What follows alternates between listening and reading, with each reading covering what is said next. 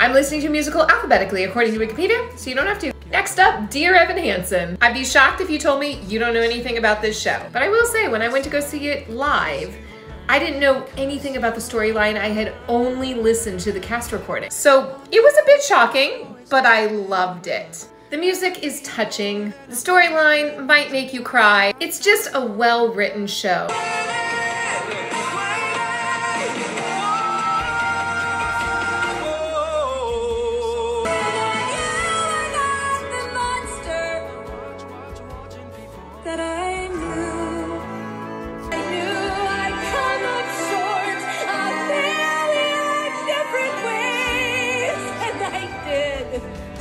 So many of these songs have been sung in my studio, and I have given them out as audition cuts. If you can't see it live, it's one that was adapted into a film, so I highly recommend watching it. Dear Evan Hansen gets 8 out of 10 points from me.